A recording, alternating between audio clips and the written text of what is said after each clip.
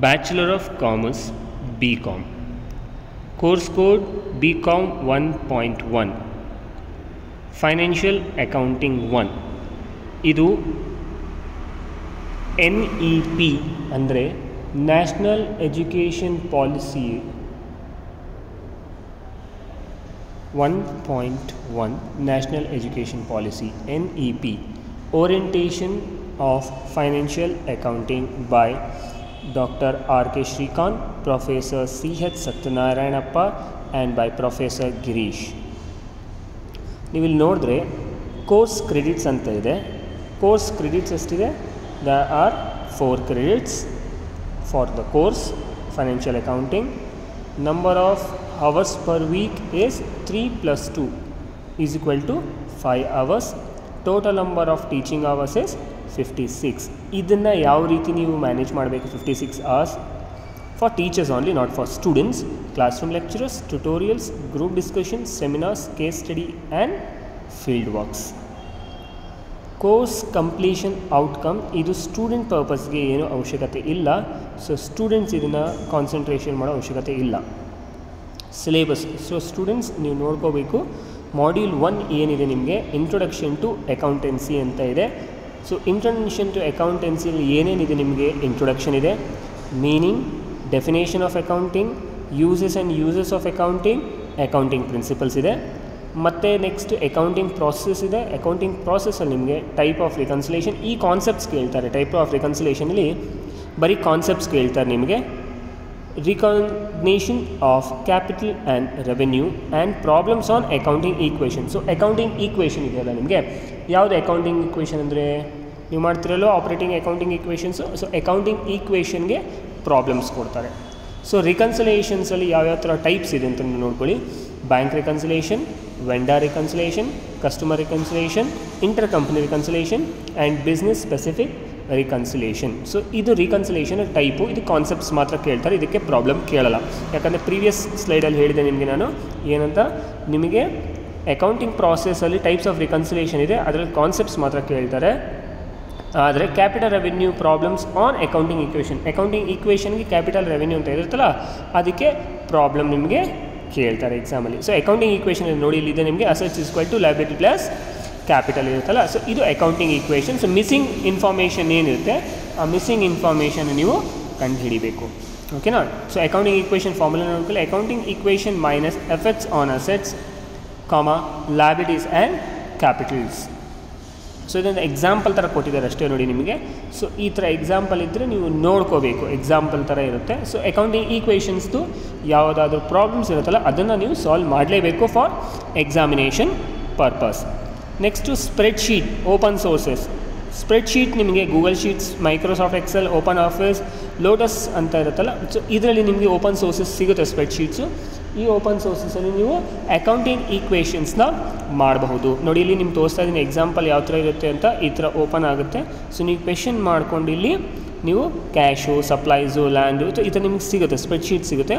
ಅದರಲ್ಲಿ ನೀವು ಈಸಿಯಾಗಿ ಮಾಡ್ಬೋದು. ಸೊ ಈಸಿಯಾಗಿ ಮಾಡಿದ್ರೆ ಏನು ಅರ್ಥ ಅಂದರೆ ನಿಮಗೆ ಅರ್ಥ ಮಾಡ್ಕೊಳ್ಳೋಕ್ಕೆ ಮತ್ತು ಇನ್ನೂ ತಿಳ್ಕೊಳ್ಳೋಕ್ಕೆ ಈಸಿ ಆಗುತ್ತೆ.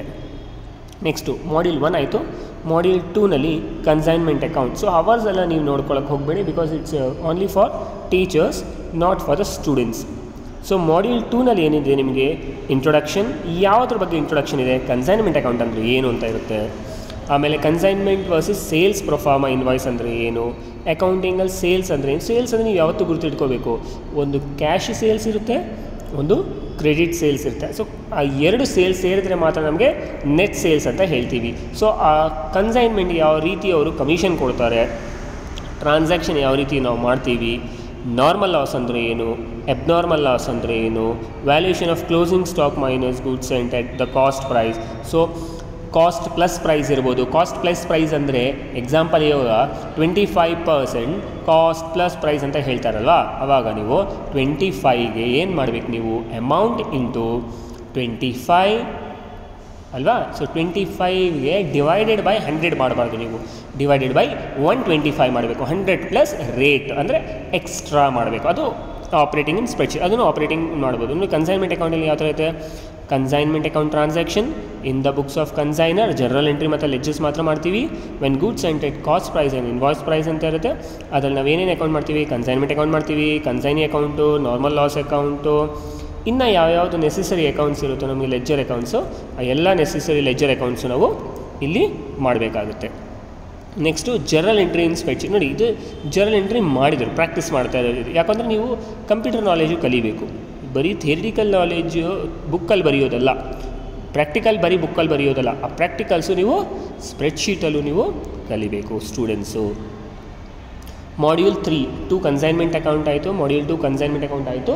ಸೊ ಮಾಡ್ಯೂಲ್ 3 ಏನು, ಅಕೌಂಟಿಂಗ್ ಫ್ರಮ್ ಬ್ರಾಂಚಸ್. ಬ್ರಾಂಚಸ್ ಅಂದರೆ ಬ್ರಾಂಚ್ ಅಕೌಂಟಿಂಗ್ ಅಂದರೆ ಒಂದು ಕಡೆ ಹೆಡ್ ಆಫೀಸ್ ಇರುತ್ತೆ, ಆ ಹೆಡ್ ಆಫೀಸ್ಗೆ ಎಷ್ಟೊಂದು ಬ್ರಾಂಚಸ್ಗಳಿರುತ್ತೆ. ಇವಾಗ ನೀವು ಸೊ ಒಂದು ಕಂಪ್ನಿ ಹೆಡ್ ಆಫೀಸ್ ಇದೆ, ಆ ಕಂಪ್ನಿ ಏನು ಮಾಡುತ್ತೆ, ಬೇರೆ ಬೇರೆ ಕಡೆ ಬ್ರಾಂಚಸ್ ಓಪನ್ ಮಾಡುತ್ತೆ. ಇವಾಗ ಬಾಟಾ ಕಂಪ್ನಿ ಒಂದು ಹೆಡ್ ಆಫೀಸ್ ಇದ್ದರೆ ಬೇರೆ ಕಡೆ ಎಲ್ಲ ಸಿಟೀಸಲ್ಲೂ ಏನಿರುತ್ತೆ, ಒಂದೊಂದು ಬ್ರಾಂಚ್ ಆಫೀಸ್ ಇರುತ್ತೆ, ಅದು ಫ್ರ್ಯಾಂಚೈಸೀಸಲ್ಲೂ ಬರುತ್ತೆ ನಮಗೆ.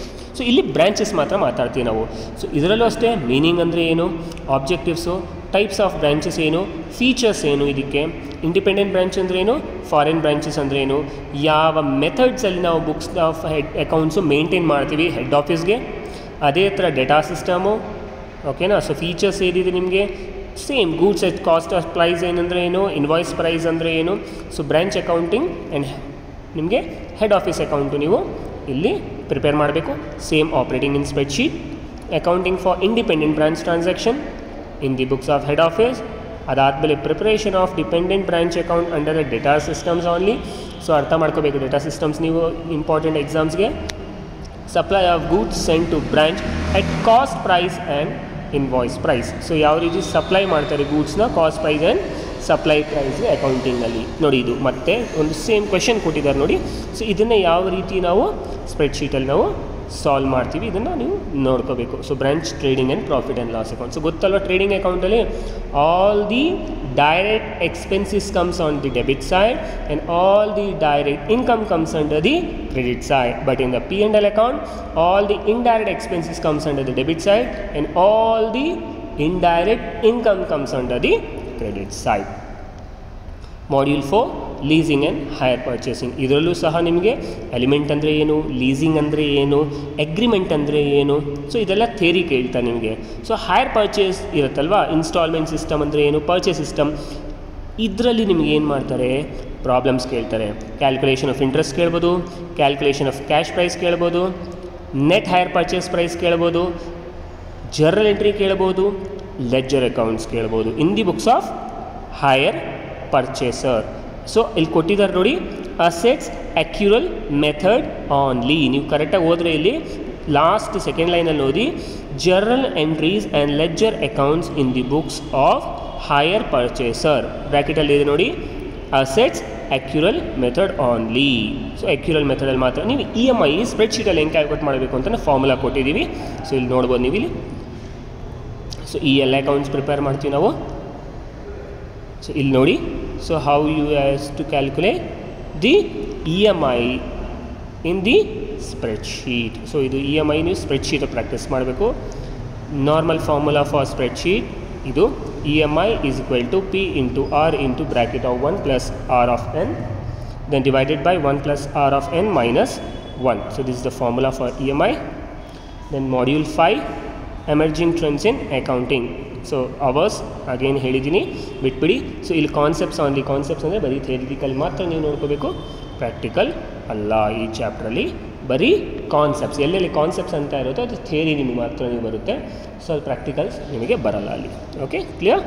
ನೆಕ್ಸ್ಟ್ ನೋಡ್ತೀವಿ ಸ್ಲೈಡ್ಸಲ್ಲಿ ಸ್ಕಿಲ್ ಡೆವಲಪ್ಮೆಂಟ್ ಆ್ಯಕ್ಟಿವಿಟಿ. ಇದು ಕಾಲೇಜಿಂದ ಮಾಡಿಸ್ತಾರೆ. So it's not to worry about this, but you has to prepare this. Reference books it's not. So question paper pattern ನೋಡ್ಕೊಳ್ಳಿ. According to the NEP FA orientation ಪ್ರೋಗ್ರಾಮಲ್ಲಿ ಕೊಟ್ಟಿರುವಂತಹ ಮಾಹಿತಿ ಇದು. So ABC. So 8 questions has been given for 2 marks. Out of 8 questions, you has to answer 6 questions. In this section B, 5 questions has given, 3 questions should be answered for each 4 marks. Section C, 5 questions has been given, 3 questions should be answered, each question carry 12 marks. So total section A 12 marks, section B 12 marks, section C 36 marks. So total is 60 marks of examination, that is external examination, and 40 marks of your internal assessment by the college. So continuous of your, this is assignment, and so this is the university format for the attendance, closed book test, quiz, question and answer, and open book test is for 40 marks of internals. So thank you students. If you have any doubts, you can comment on the box. So comment ಸೆಕ್ಷನಲ್ಲಿ ನೀವು ಹಾಕಿದ್ರೆ ಯೂಟ್ಯೂಬಲ್ಲಿ, so ನಿಮ್ಮ comment ಸೆಕ್ಷನಲ್ಲಿ ಏನು ನಿಮಗೆ clarifications ಇರುತ್ತೋ ನಾವು ನಿಮಗೆ ಅದನ್ನು ಕ್ಲಾರಿಫೈ ಮಾಡಿಕೊಡ್ತೀವಿ. ಸೊ ಕಮೆಂಟ್ ಸೆಕ್ಷನಲ್ಲಿ ಹಾಕುವಾಗ ಸೊ ಮೊಬೈಲ್ ನಂಬರ್ಸ್ ಎಲ್ಲ ನೀವು ಮೆನ್ಷನ್ ಮಾಡೋಕ್ಕೆ ಹೋಗಬೇಡಿ. ಸೊ ನೀವು ಏನು ನಿಮ್ಮ ಯೂಟ್ಯೂಬಿನ ಲಾಗಿನ್ ಮಾಡಿರ್ತೀರೋ ನಿಮ್ಮ ಕಮೆಂಟ್ಗೆ ನಾವು ಅಲ್ಲೇ ರಿಪ್ಲೈ ಕೊಟ್ಟಿರ್ತೀವಿ. Thank you friends, thank you once again.